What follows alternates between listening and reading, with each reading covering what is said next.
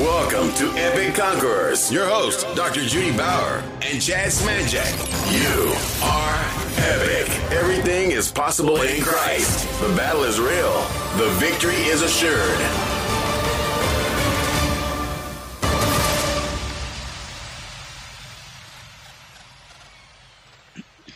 Once again, we want to welcome everyone that is listening to this episode of Epic Conquerors podcast. Remember, there are no failures, only outcomes. And as long as we learn something, you'll always succeed, right? Ooh, I like that, Chad. That's good. So we're continuing our series on turning defeat into a win. Mama J is going to share some wisdom that she has learned through her 50 years of ministry. Whoa. That's been that much already? And it goes by so fast, right? Right. Yeah. So fast.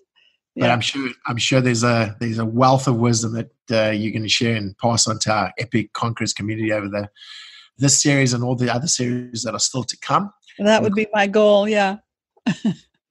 So we'll kick off. Mom J, asking you. I mean, we just had some conversations with two of our colleagues, Ray and Lee.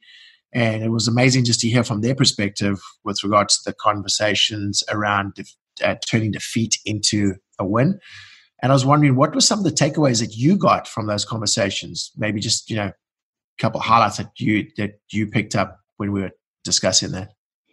Okay. Well, they may not have dropped those episodes to listen to them prior to this one, so I don't know if they'll have a relating point. But I just think what was interesting to me in the 2 episodes that we've already done now on this series and the ones that we're going to be doing in the near future here on it is that we all deal with defeat. I mean, we all like to think we will never have to deal with that, but we all have to deal with it. And starting from a young age, I mean, we learn that when you play games, even as a kid, there's always a winner and there's always a loser. And somehow that's okay. We understand that's just how life works.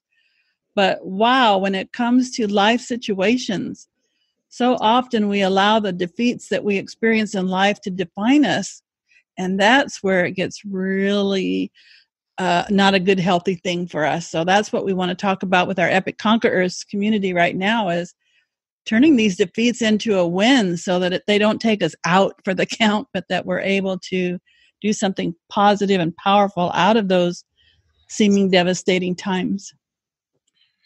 And it's always those times, Mama J, that when we get stuck in that frame of mind and we feel defeated, those are the times where we make all these bad decisions and we do things. So it's so imperative that we learn how to take those moments and those states that we find ourselves in and turn them around, turn them into a win.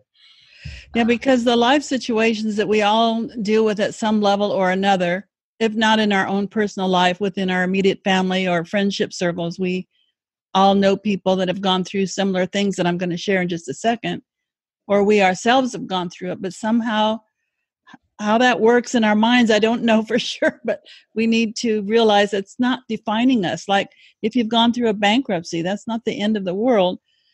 If you've gone through a divorce, if you've been fired from a job, if you lost a limb, if you have a debilitating disease, tragedy, or you go into retirement and you don't know who you are anymore, or if you're incarcerated or you have an unexpected loss of a loved one, all those kind of life situations, somehow, seemingly as adults, we let them define us. And so then that doesn't give us the platform upon which we can build success in our life, because that's always constantly pulling us down, that baggage.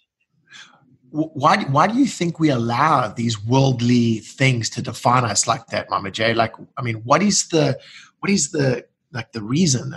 We all know that we've already got the victory, but these things come into our lives, and before we know it, we become defined by exactly what you just spoke about, by the tragedies and the fact that we're getting older and we're going through different processes in our life, and we may not have be in the same situation or the job that we want, but this is something that's real. This happens. So I think we set ourselves up for that, Chad, when we have expectations that are maybe not correct expectations.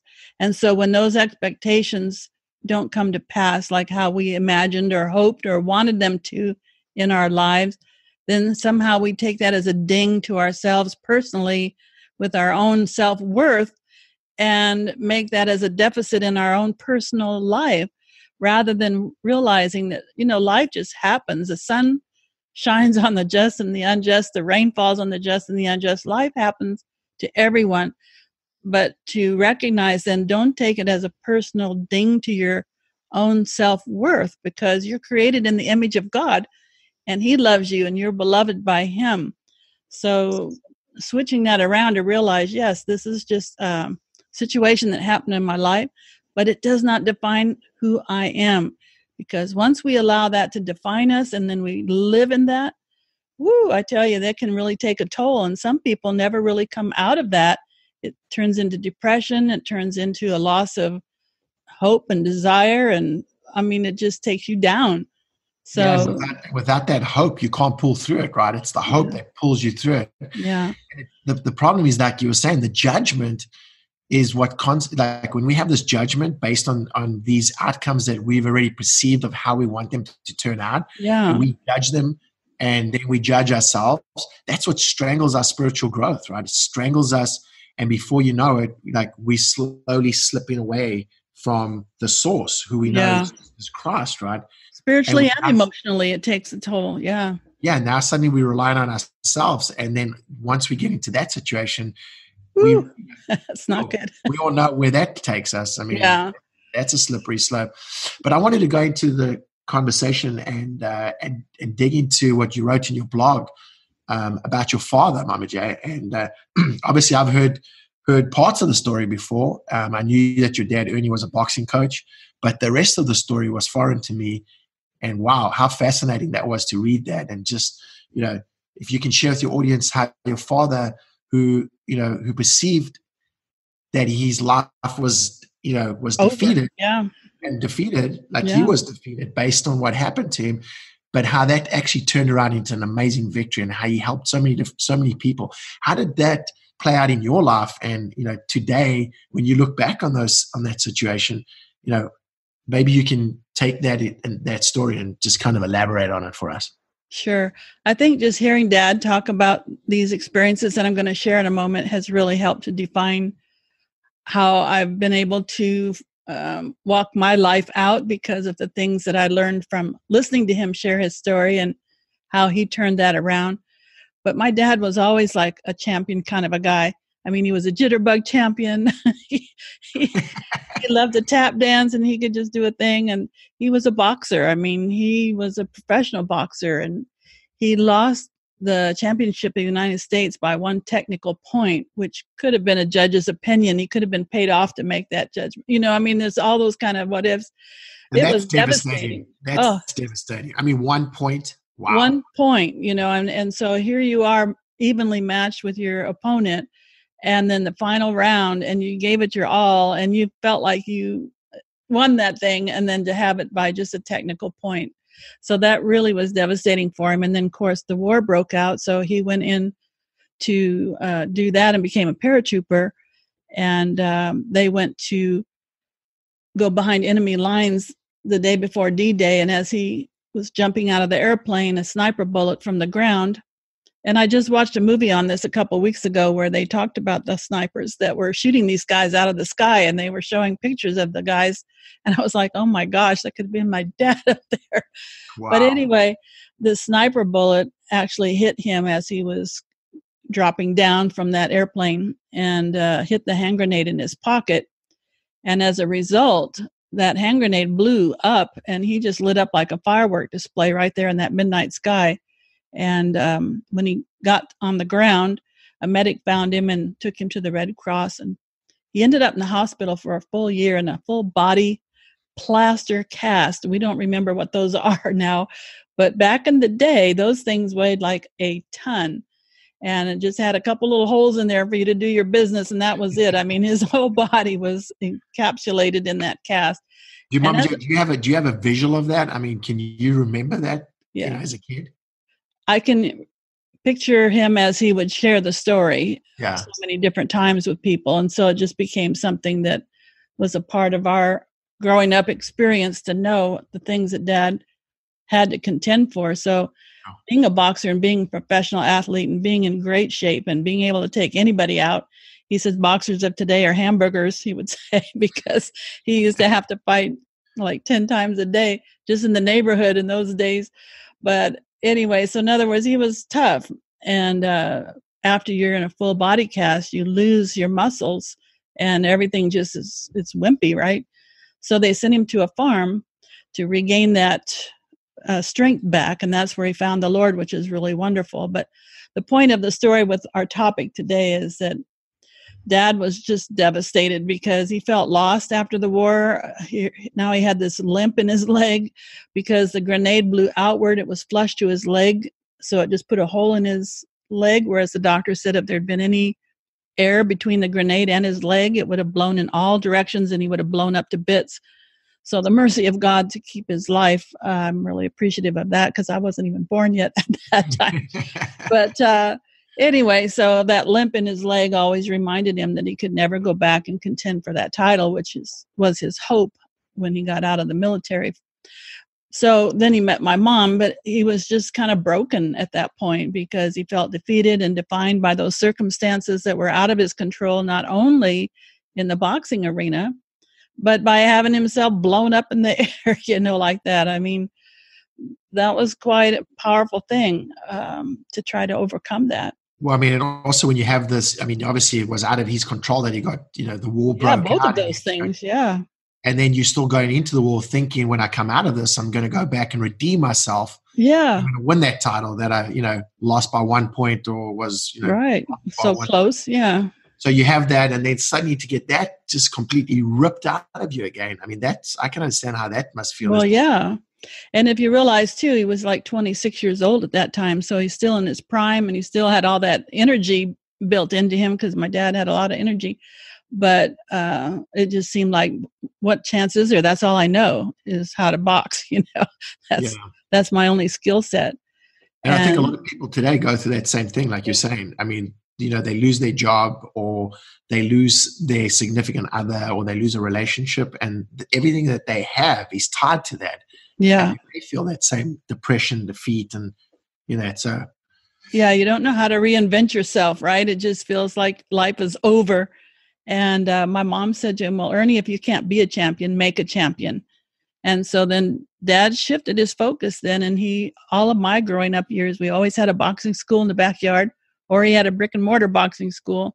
And he was always working with young boys and helping them. And he just really taught us and drilled into us all of our life to root for the underdog because apparently that's what he felt like. And he just needed that cheerleader of my mom to give him purpose. And so we always understood that to cheer one another on, because we all go through life things that are very difficult. And if we know somebody's in our corner that cares about us and is rooting for us, that can be the catalyst that can move us forward. Well, and it's powerful because you said that when he went to this farm, that's when he found the Lord, right? Yeah, that was a wonderful thing. And was that where you met your mom?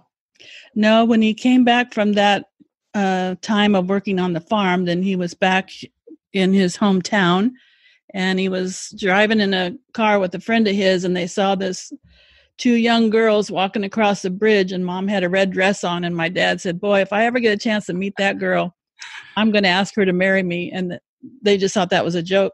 And then a few nights later, she turned up at the same place that he was, and she had that same red dress on, and so he introduced himself to her. A couple months later, they got married on her 20th birthday because he didn't want to marry a teenager because he was a veteran. He was 26 years old.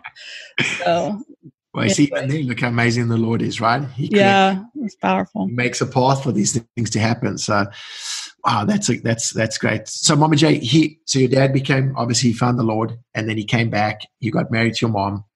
He was, your mom helped him redirect his life. Yeah. A new purpose in, now helping other younger boxers and teaching them how to, obviously get back in the ring and how to them fight. So, I mean, that's the whole thing, right? Is to change the narrative. That's right.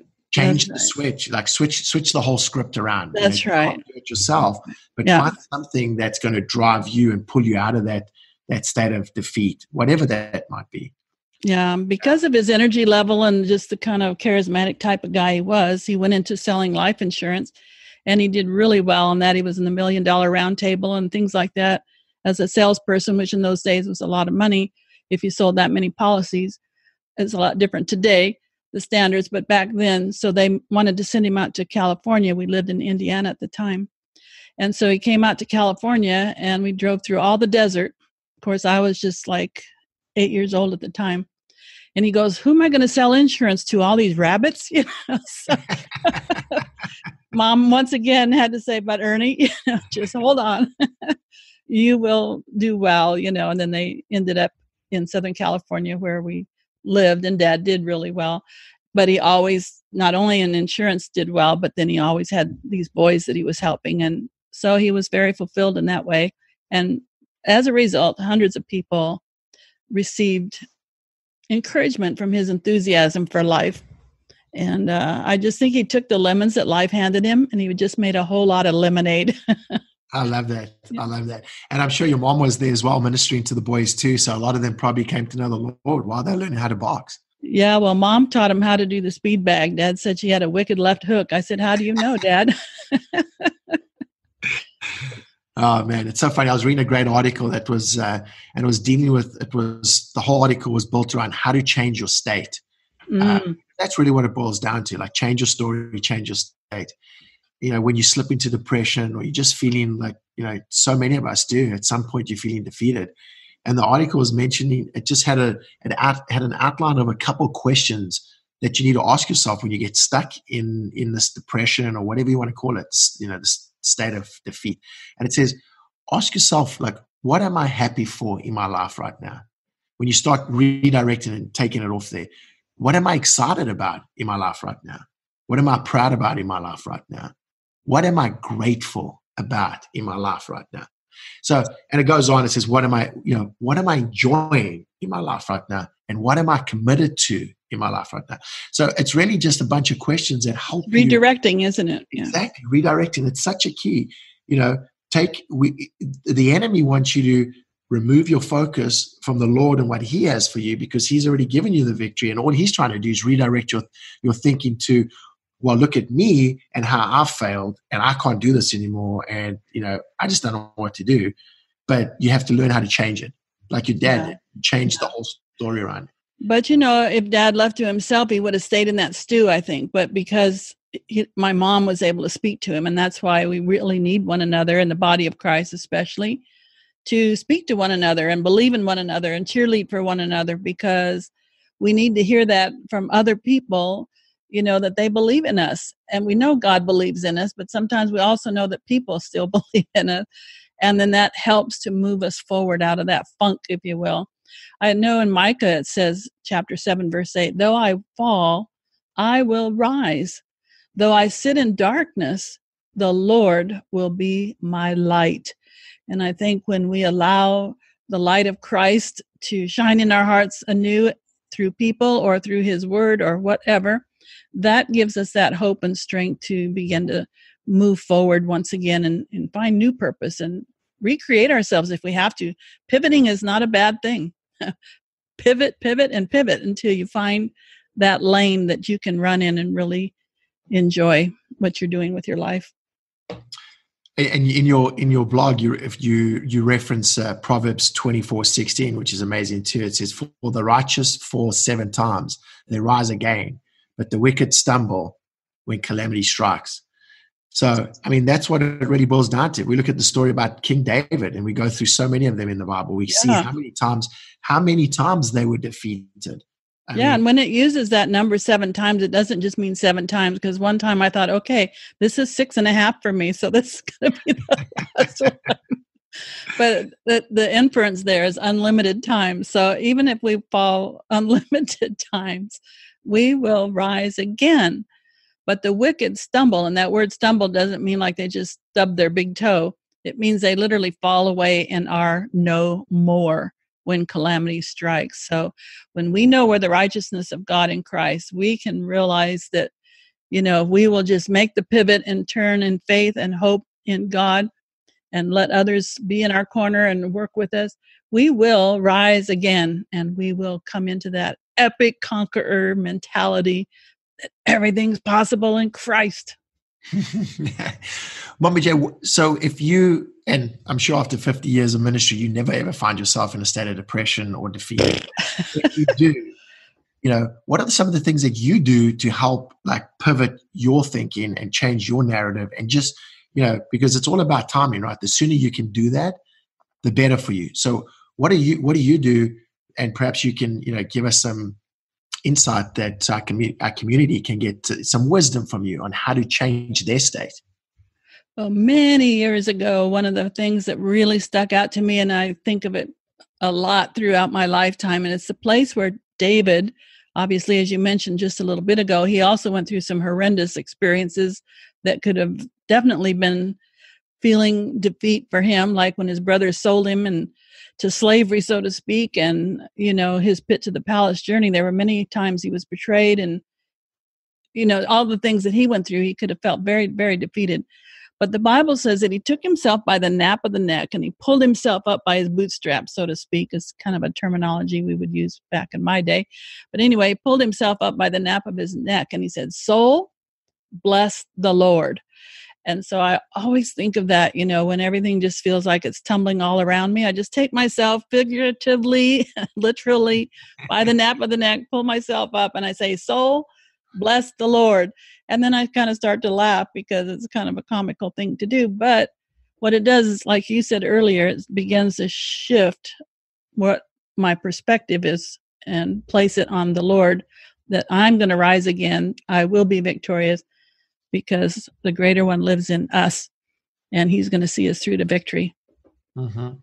And I know, Mama J, you always tell me it's not about the pity party, right? It's about the praise party. So I'm sure that's something that you love to do too. It's like when you feel... Count it all joy. Have a party right in the middle of your difficult times. Go out and get an ice cream, man. Go get a balloon. Go do something that makes you feel like a party attitude and just celebrate, because you make the devil crazy when you do that. Because he thinks he's got you, where he wants you, down in the doldrums, down in the mud with him.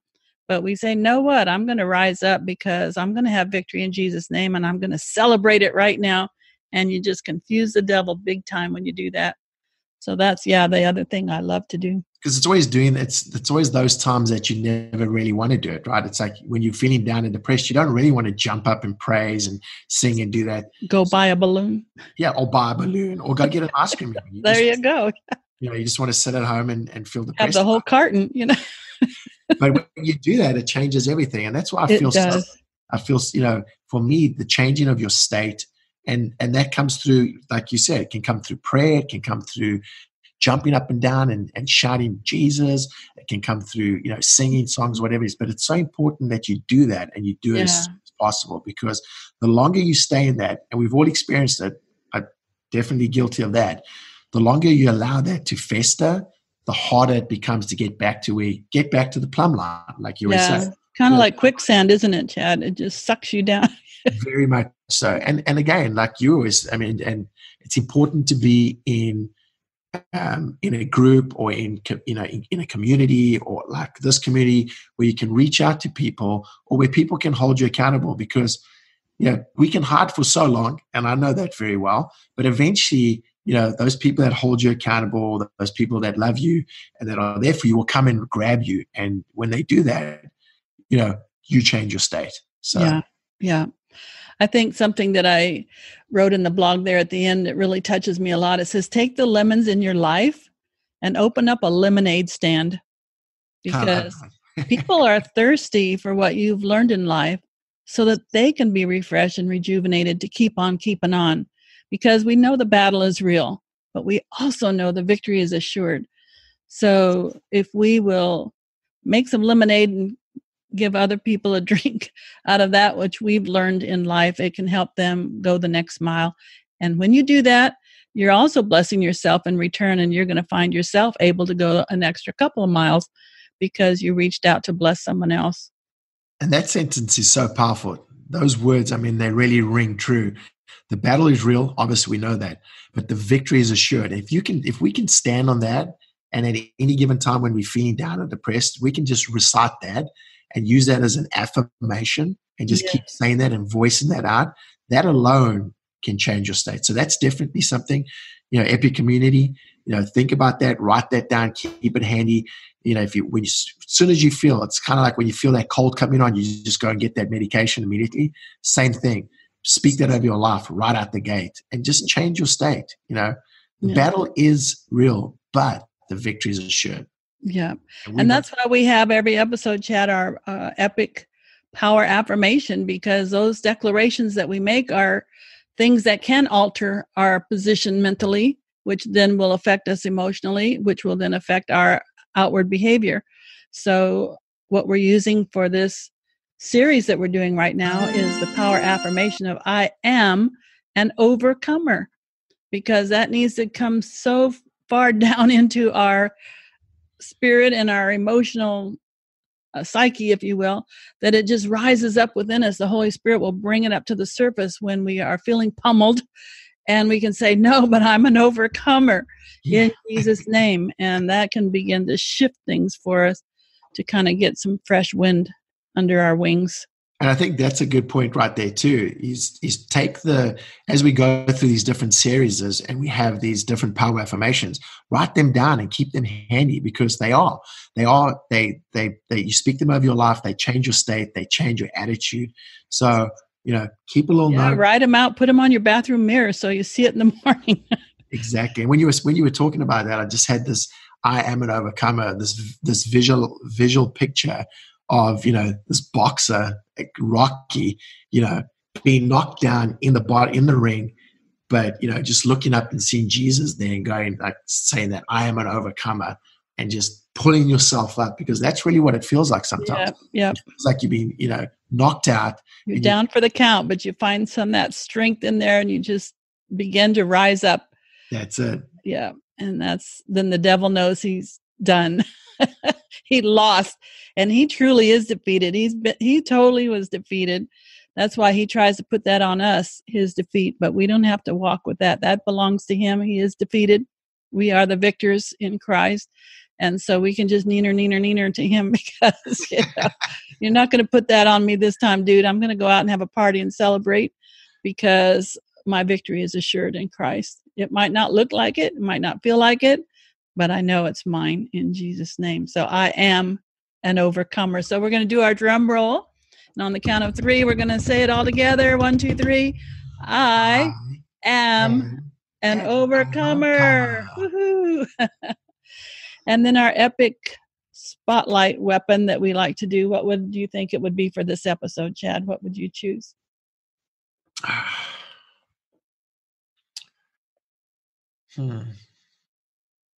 I would have to say mine would be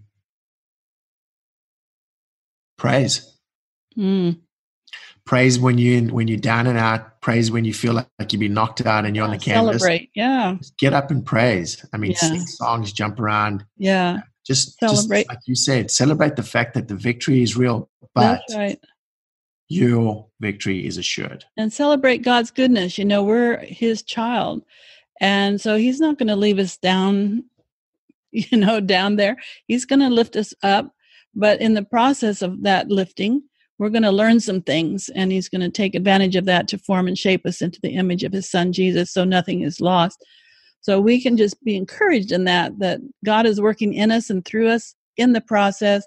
But ultimately, we are coming out as a total victor, because there's no way we can be defeated. Not as a child of God. No way. No way. And that's why it's always great to go through the scriptures, right? Because you see that, sometimes we forget about it, but if you go back and you read through all the stories, through David's life, and you read through Paul's life, and all the rest of them, these were put there for a reason, so that we can put strength on the fact that even though they went through some of the most horrific things, in their life, things that we today can't even imagine, at the end of the day, they were victorious. That's right. That's right. And even if it seems like, sometimes somebody might say, well, but they were believing God to be healed or whatever, but then they died.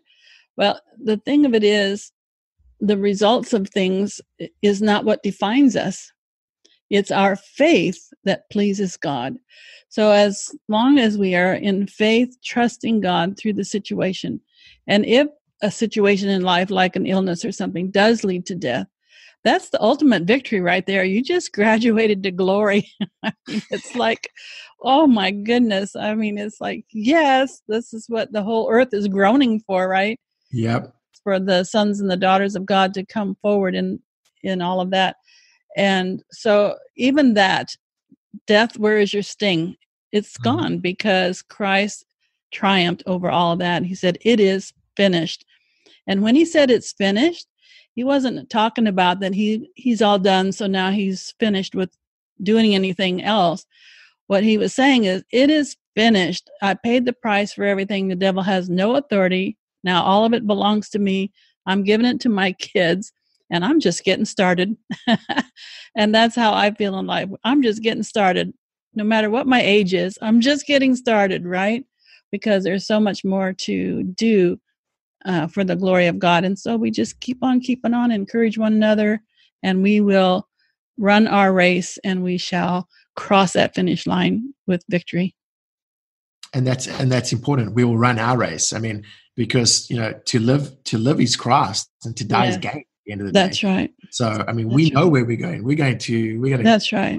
to our Father's house, and that's going to be that's amazing. Right. But like you said, while we have a job to do. That's and obviously right. we have to go through these different phases in our life. Yeah, but it happens to everybody. Yeah. Everyone deals with this. This is the refining wheel, like the potter's wheel that we're on, where we're getting all the little rough edges smoothed out.